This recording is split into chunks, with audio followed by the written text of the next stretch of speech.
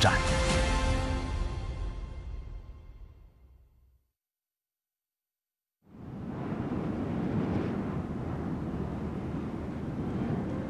6月的金沙江已经进入汛期。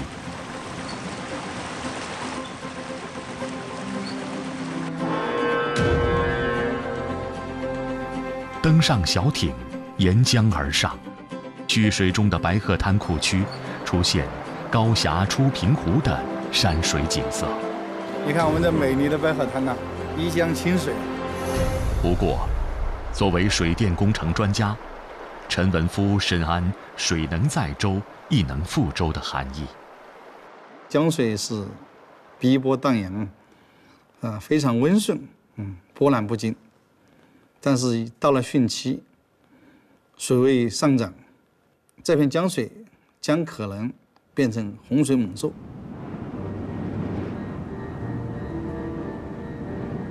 蓄水后的白鹤滩水电站，库容量高达206亿立方米，相当于5个太湖的水容量。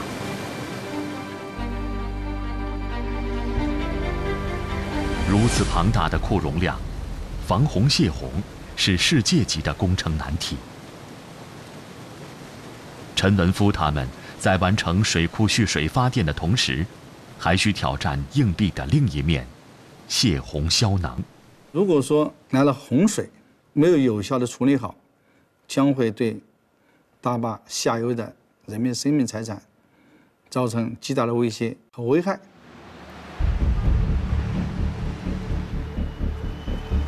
2000公里外的南京，一项重要的水工试验正在进行。人造瀑布模拟高落差水流对河道的冲击，沙砾被推移，河床变洼地。绳子往回收一点，好。白鹤滩这里3万流量的概念呢，从300米级的坝顶倾泻下来，它会对河道产生严重的冲刷，会冲成很大的深坑，对坝基的安全是有很大的危害。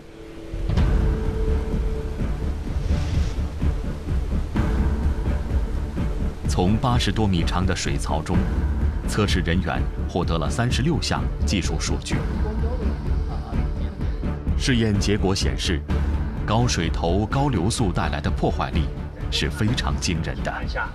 我们的模型本身要检验6个表孔和7公升深孔在空中碰撞的姿态，要检验每个表孔。双区特高拱坝能否安然抵御100年一遇的洪水？工程师彭玉将负责泄洪消能结构设计。而下，对大坝的坝基、河床和两岸山体的冲击力是很大的。我们通过计算，可能会冲出一个20-30米的深坑，就会影响到大坝的安全。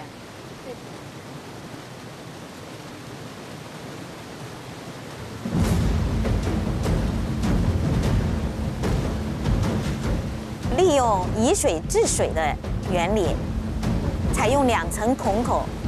低的孔口就像龙抬头，高的水流就像龙扶手，在空中碰撞，就像双龙戏水。通过之间的缠斗，把能量消耗掉，然后再落入水中。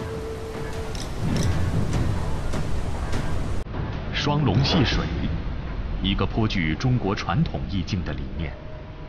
水电设计师们赋予了它新时代的注解。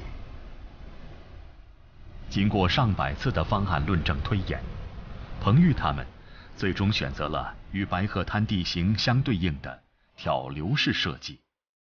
然而，这是一个工艺要求极高的工程设计。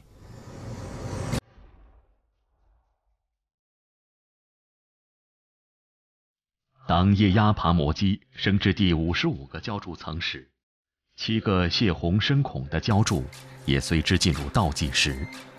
形同龙抬头的泄洪孔口，是一个上翘式的异形结构。对，它是个龙，它是一个喇叭状的嘛，但是它顶部的话，它又是圆形的，就是它这个设计结构体验不是一些横平竖直的一些结构，就是很复杂，跟我们当时想的就是完全就是两码事。项目工程师黄志勇有着2座大坝的浇筑经验，但从来没有遇到过那么庞大复杂的结构。未来7个泄洪深孔浇筑，无疑是一场史无前例的工程挑战。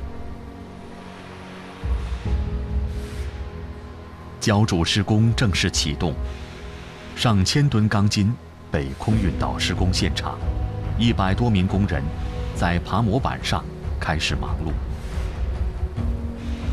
第一个任务是搭建异形钢筋结构，按照设计要求，工人们要将1.5万根钢筋捆扎起来，并进行焊接。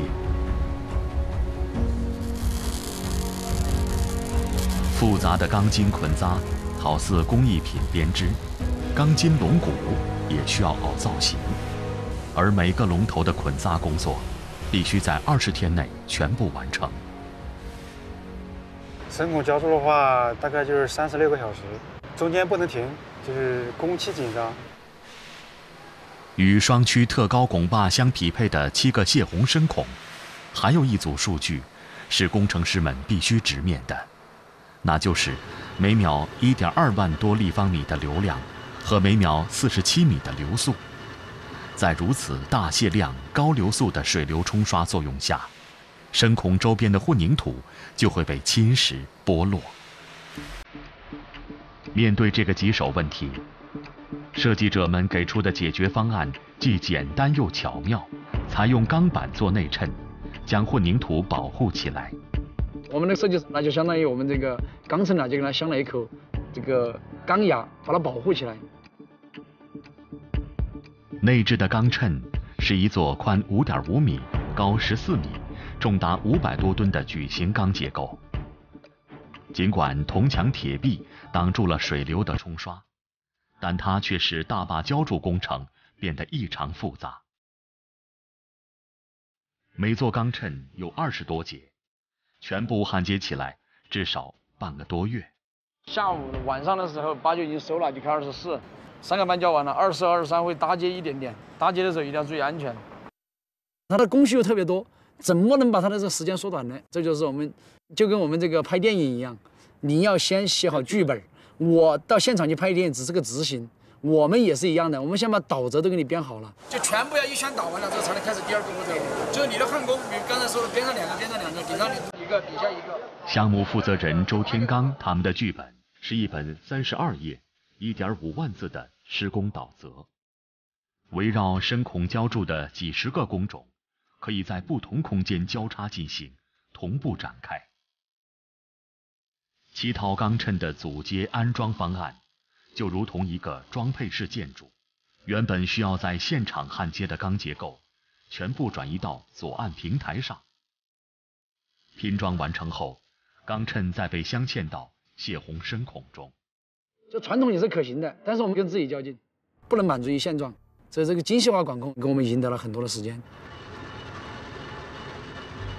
早上开工前，缆机维护员已登上索道。这些惊险而复杂的高空作业，虽说习以为常，可今天的例行检修却非同往常。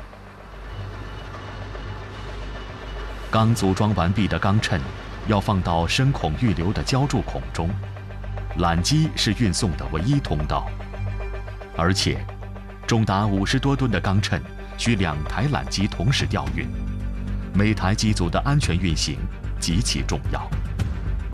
操控缆机的2位女司机默契配合着体重超大的钢衬平缓移动，在地面指挥的细心引导下，最后一台钢衬也安稳落座。接下来的整体浇筑，虽然没有高空运送那么步步惊心，但密密匝匝的钢筋框架，让混凝土震倒的施工人员很难有伸展手脚的空间。钢筋的结构啊比较复杂，胖一点啊，或者是高个子你都钻不进去，还要找一些瘦小的一些民间工人去钻进去震倒。深孔必须一次性浇筑完成，而且有严格的时间规定。项目工程师黄志勇的开孔法快捷简单，在几个连接点上开孔潜入，工人们便能闪转腾挪于钢筋丛林之间。大坝的这个所有的建设者，他们的聪明才智和智慧，就像我们长江上面的涓涓细流，汇聚成我们气势磅礴的大江大河。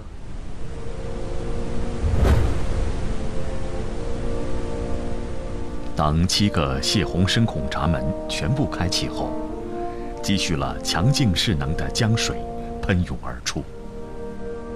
我们百合滩的是长江上除三峡以外最大的一个水库，也就是说它的防洪的能力，这个仅次于三峡。所以我们百合滩的话，发电防洪2副担子一肩挑。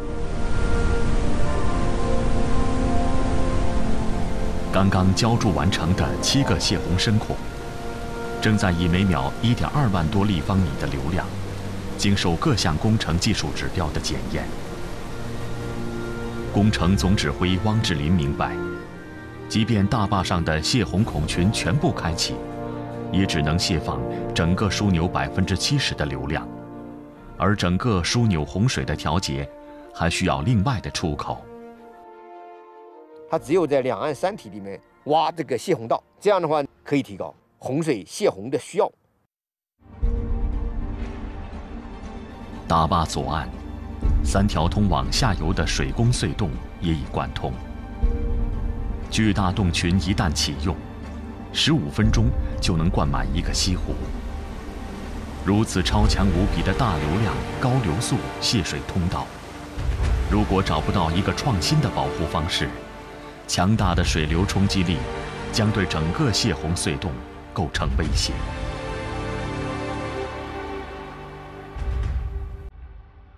有着30多年水电工程经验的王笑海，即将带领团队挑战这项世界纪录。这一次，王笑海他们要打造3条全程无压的泄洪洞。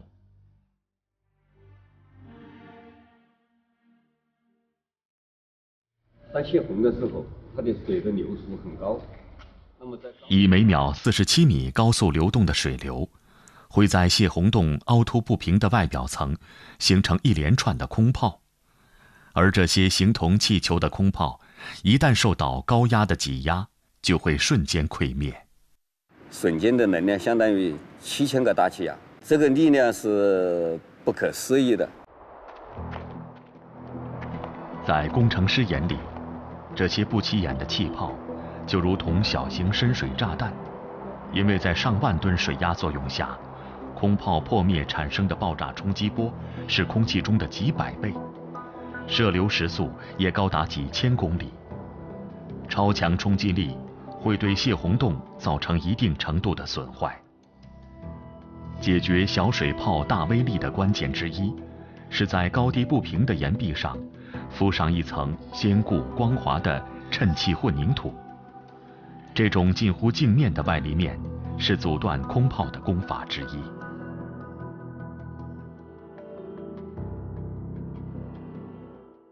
工艺能不能经受住检验，其实我们心里还是比较忐忑的，就说这在全国没有，在世界也没有。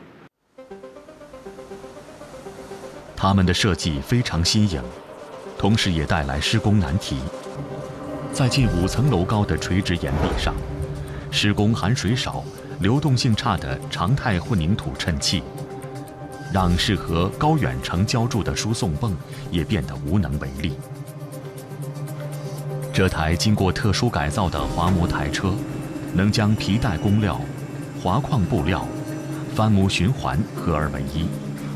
多功能的全新滑模台车，是白鹤滩工程1000多项技术专利之一。一次成型的大断面，其镜面效果外饰极具现代建筑美学风格。然而，现在还不是欣赏作品的时候。现场负责人张向明知道，大坡度的材料输送会影响到后半程的浇筑。我的台车是上100吨级的重量，而且要在24度这么大的坡度上能够自己行走，这个难度是可以想象的。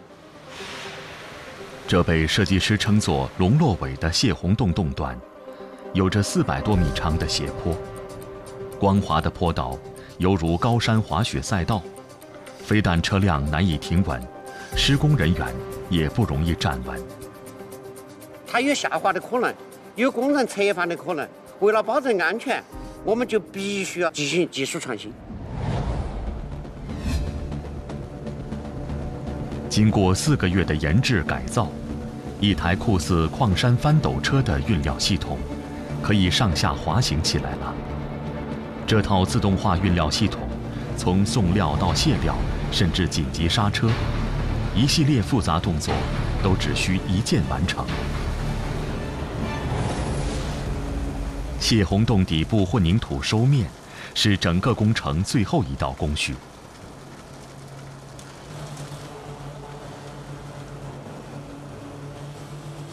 在未完全凝固的地面上打磨，需要像烹饪高手一样去拿捏火候。这种窗口期的把握呢，需要我们的工匠他用手指往这个混凝土面上一按，就知道该不该施工这一道工序了。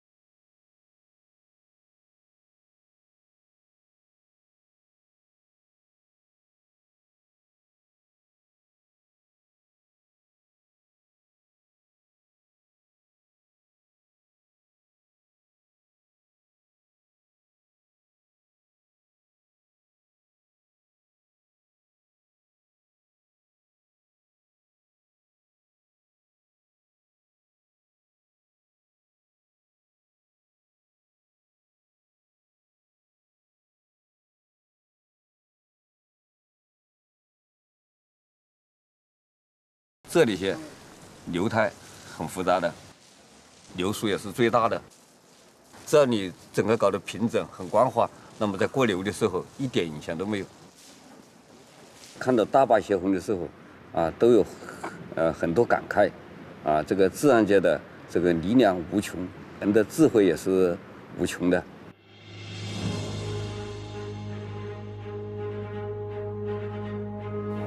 合抱之木，生于毫末，9层之台，起于垒土。聚合数万名参建者的智慧与拼搏，正是打造这座超级工程的核心力量。营地远离城镇，这里可挑选的副食品种类不多。不过，这并不影响田德梅的心情，因为今天，举世瞩目的白鹤滩机电工程将迎来一个重大节点。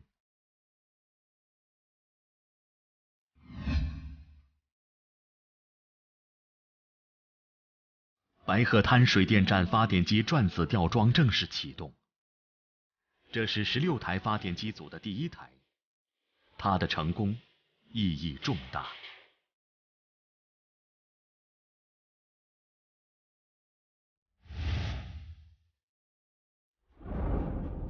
这就是全球最大的100万千瓦发电机组的转子，高4米，直径16.2米，重达2100吨。今天的任务是把它从组装工位转移到地下厂房西头的1号机组的基坑，并让它与基坑中的推力轴承准确对接。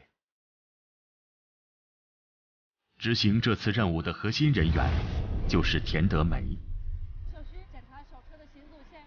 今天是100万千瓦转子的吊装任务非常的艰巨。胖胖、小苦上1号车。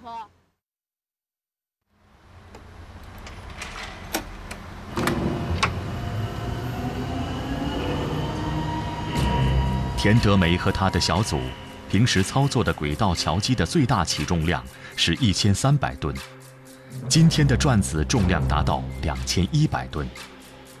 当然，面对这个问题，不会在这个时候才开始想办法。在地下厂房设计之初，就确定了使用2台桥机并联吊装转子的方案。这样一来，在其他时间2台桥机就可以分开作业，提高效率。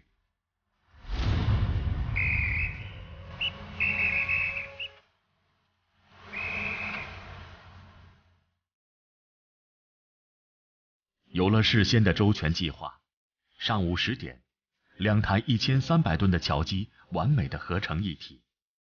2台桥机的控制权汇总到田德梅手里。作为白鹤滩厂房排名第1的大车操作员，田德梅的驾驶舱汇集了现场所有人的目光。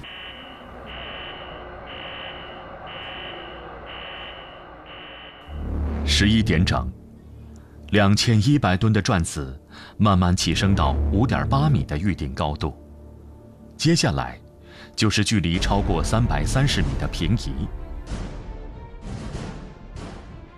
为了达到最佳稳定度，整个过程花费超过50分钟的时间。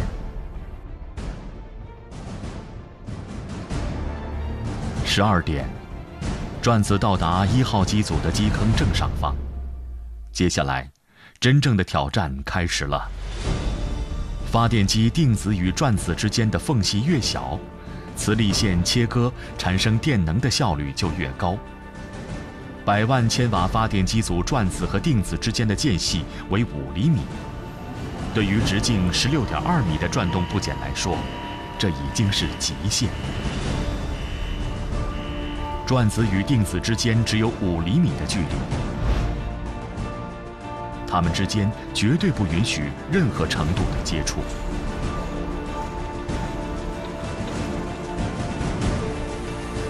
收到了，赵师傅。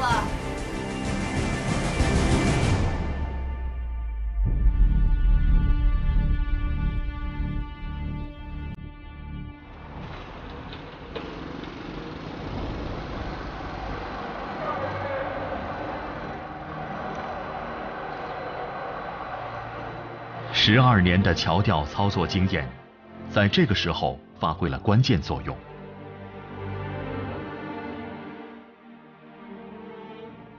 在地面人员的紧密配合下，田德梅只用了1个半小时，就完成了关键操作。做到位了，转子吊装完成了。好的，好的，赵师傅。转子安全放入机坑当中。白鹤滩工程建设又迈出了崭新的一步。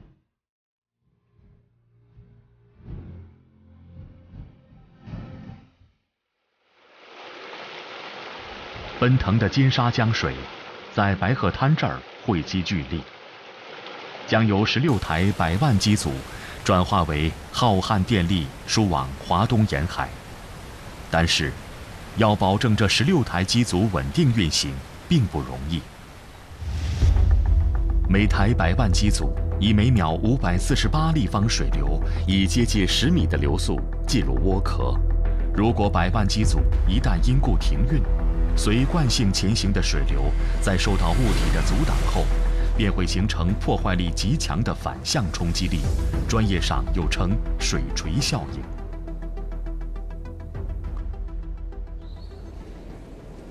河海大学是中国著名的培养水利人才的高等学府。这里的引水发电系统模型测试出100万机组一旦停运，反向水流撞击的力度。水能载舟，亦能覆舟。像白鹤滩这样大的水锤效应，有可能毁坏我们的机组，造成水淹厂房的事故。从我们设计的角度，应该要考虑到所有的极端工况，保证电站的安全运行。记录。杨飞，白鹤滩水电站尾水调压室设计工程师，他的团队正在寻找释放这股强大水压力的方案。最高最低涌浪的鱼度基本上已经考虑到了我们在地下开挖洞室的难度，我们最终选择的是一个48米直径的圆筒形的方案。好，蔡老师可以做甩负荷实验了。3、2、1，开始。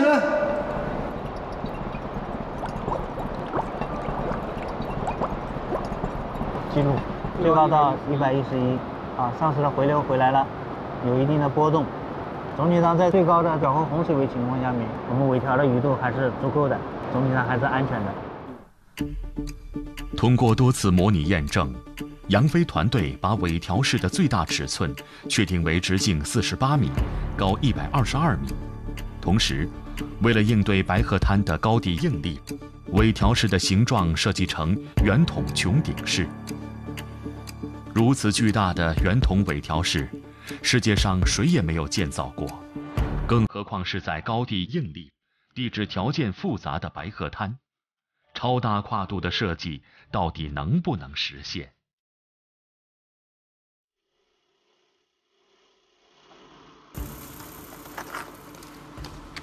你看看这个石头，相当牢固。陈之焕带领的施工队伍擅长地下洞室开挖，在业内赫赫有名。白鹤滩的尾水调压式是他们到现在为止遇到的最棘手的挑战。这2个方案开挖施工过程当中它容易形成一个大的空间，我们支付时间比较长，钻孔方向对我们的平整度也好，没有办法保证。所以呢，我的意见就是采用方案3作为实施方案施工队从交通中岛洞首先到达穹顶正上方，然后开始像切西瓜那样层层往下开挖。为了防止穹顶掉块，他们必须一边开挖一边支护。但是，随着开挖面积增大，地应力释放也逐渐加剧。在这只挖空的西瓜壳里，随时有塌落的风险。杨飞和陈之焕在穹顶上方37米处再打了一条隧道，他们需要在这个空间里实施由外到内的吊顶支护，拉住巨大的穹顶。这些密集排布的锚杆会把穹顶扎成刺猬，锚杆要如何安插角度，才能准确避开锚索的位置？一定要确保在设计的偏差范围内。这个超大的圆筒穹顶建筑，其岩石开挖的难度和精度要求，在陈之焕他们看来，绝不亚于建造一座艺术宫殿。日夜轮换，但对地下施工来说，丝毫不受影响。功夫不负有心人，数十次的钻孔试验，陈之焕终于把偏差控制在了1%左右，几乎达到精准，这让设计师们大为赞叹。穹顶被稳稳吊住了，施工队终于可以放心地继续开挖了。2019年4月，耗时1年，跨度48米的尾条式穹顶正式成型。奇思妙想的设计加上完美无缺的施工，杨飞和陈之焕他们共同完成了这件水电作品。虽然这里的穹顶仰望不到星空，但却是这地下深洞里一处宏伟的宫殿。这是属于地下工程建设者们的浪漫。中心祝贺制设局完成了一个这么重要的节点。再次感谢一下我们现场的这个作业的工人们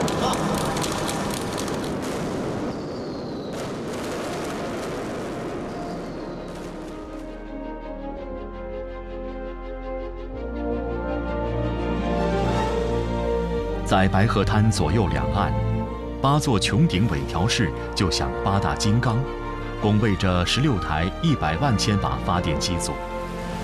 它们降服住奔腾江水的千钧之力，成为世界上迄今为止规模最大的尾水调压动视群。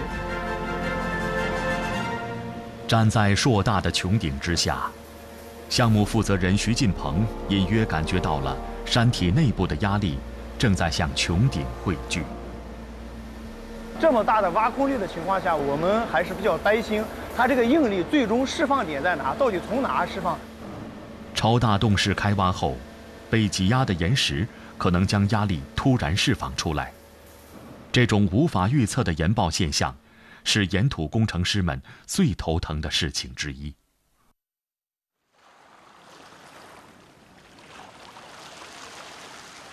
连续几天的监测观测，压力和焦灼在徐进鹏内心与日俱增。每当这个时候，他都会来江边走走，在仰望星空、眺望远山中释放内心的压力。睡不着，想一想我们刚来时候那个艰苦，到现在咬着牙要把它克服掉，还是要把它做好。长夜漫漫，但终会迎来黎明。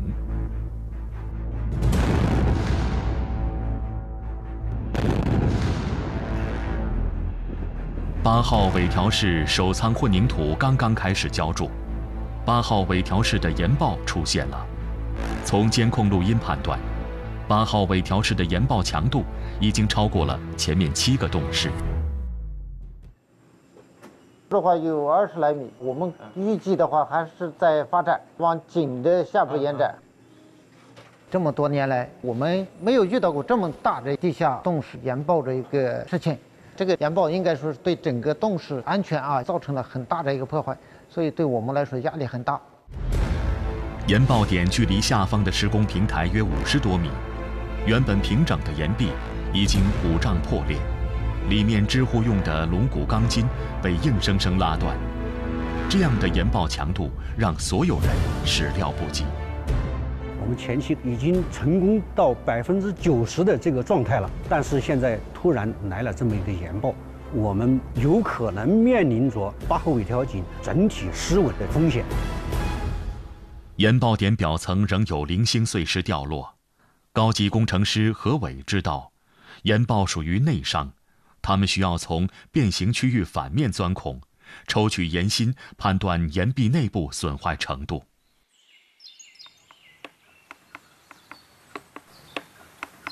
这一段就是应力比较集中的，它这个还是破碎的比较明显，这个是应力破坏的一个特征了。问题不大，在我们系统网感支付范围内。岩石内部的破裂深度没有预想的那么深，破损率也都在可控范围内，但是被强大应力撕裂的伤口却必须马上缝合起来，不然会有继续开裂的风险。我们提出一个方案，就是有破坏的以下给它填起来。全面回填的方式工程量巨大，主要的破坏应该还是在表面松弛这些部位，在常规排架的基础上做一些加强，确保安全。经过探伤评估后，工程师们最终决定，在撕裂伤口处进行全方位的系统支护处理，将缝隙紧固。整个过程就如同外科大夫的伤口治疗。做的效果来说还是比较明显从我们监测的成果上来看，基本上稳定了，没有再发生变形或者岩爆这一个现象。5个月后，尾条室加固支护全部完成。惊心动魄的半年，无数人不眠不休，以临危不乱的气魄，创造了又一个奇迹。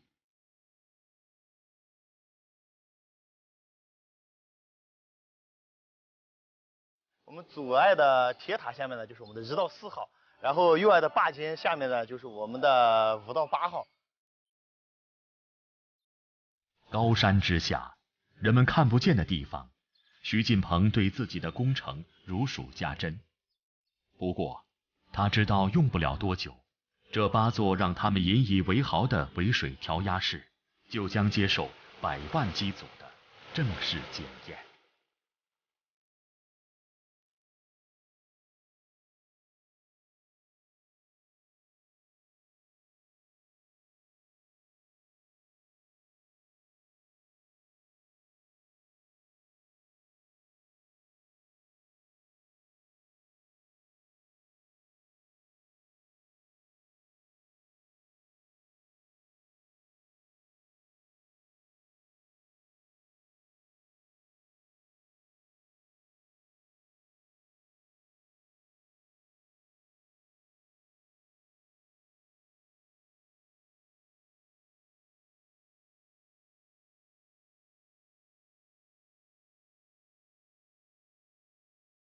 8动2动5开关遥控实验，请现场核实状态。这座电力传输超级心脏，能用1%秒的时间，将白鹤滩1600万千瓦的电能，跨越万水千山，输送到2000多公里外的江苏、浙江。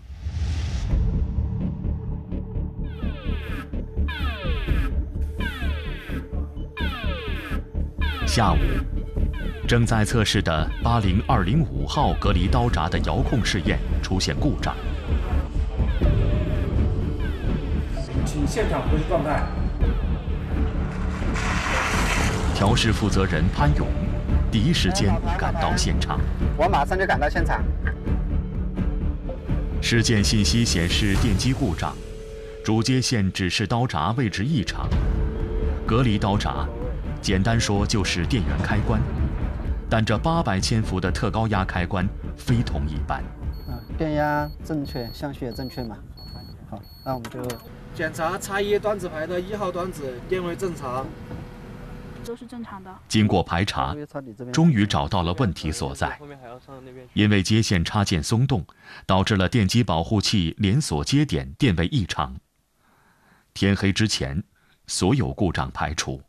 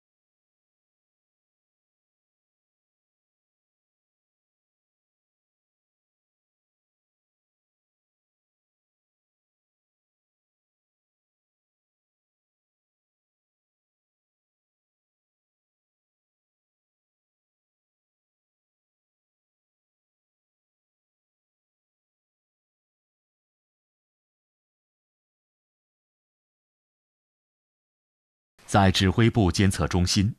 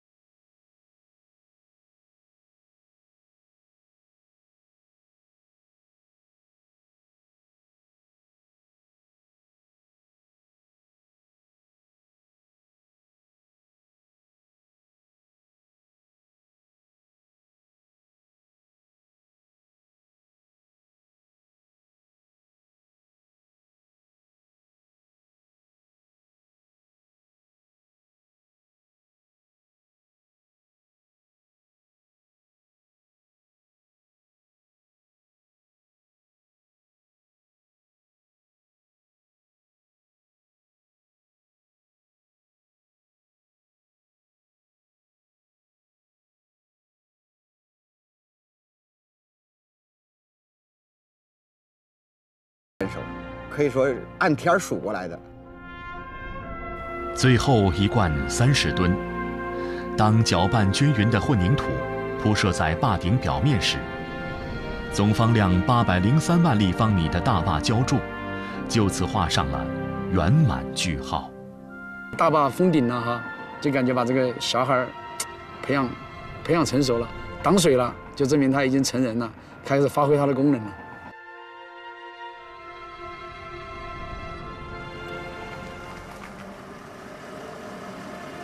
天刚放亮，机电工程负责人康永林起了个大早。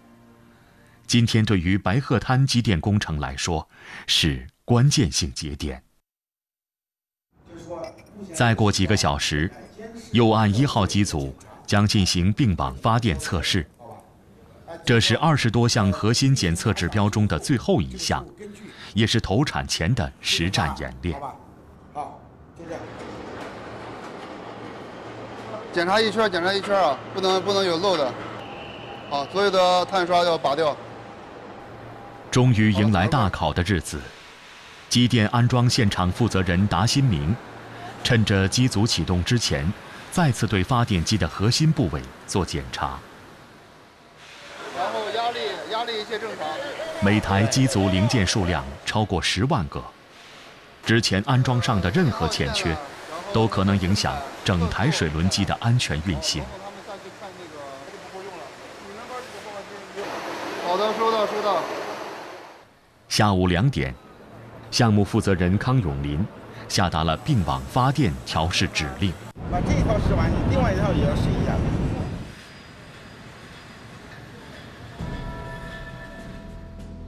工作闸门被缓缓打开，积蓄了巨大势能的江水，以排山倒海之势，推动着300多吨的转轮，2100吨的转子，机组随之启动。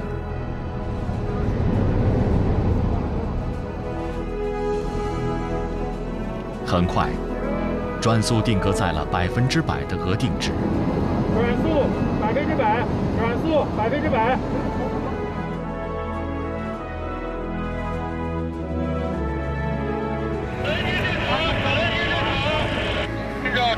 分照正常，上端照正常，上端照正常。持续运转5分钟，所有监测数据显示正常。此刻，白鹤滩1号机组完全符合发电并网工况。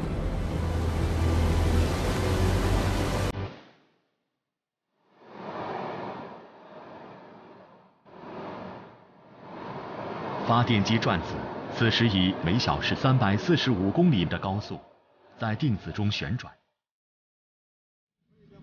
关键时刻到了，转子充电程序开始。收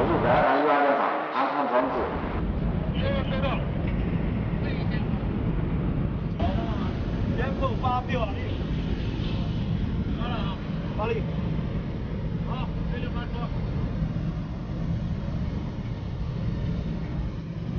好，合掌。好，结束。随着电流注入，转子的磁场慢慢开始增强。在转子与定子之间强大磁力线切割作用下，白鹤滩第1度电由此诞生。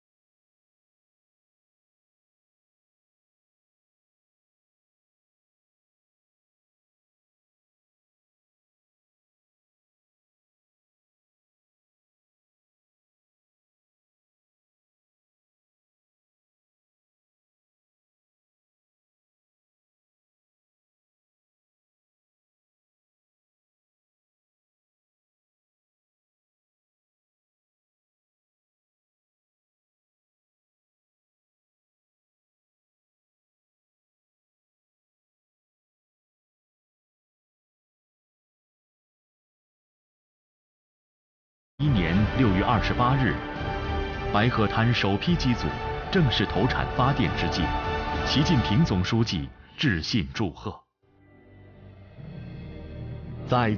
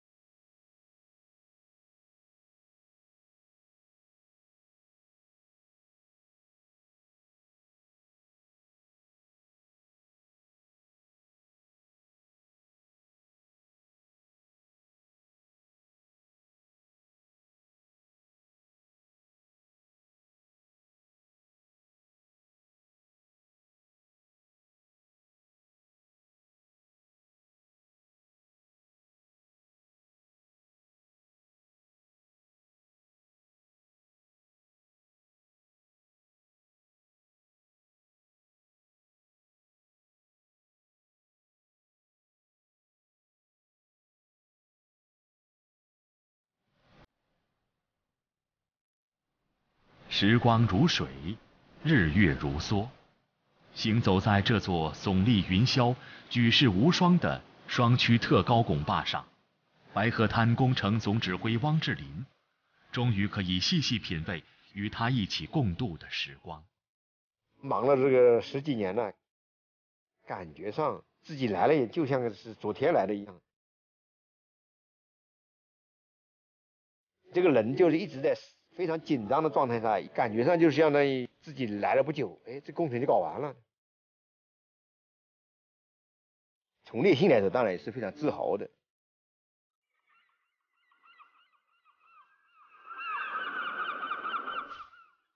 一座超级水电站，一湖碧波绿水，建设者们用坚实的行动去兑现绿色发展的承诺。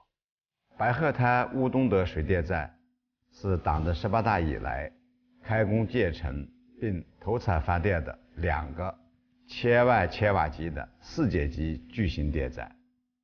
这2个电站是贯彻新发展理念的新时代典范之作。今天，当我们重新审视自然，找寻自然的馈赠，采集绿色的能量，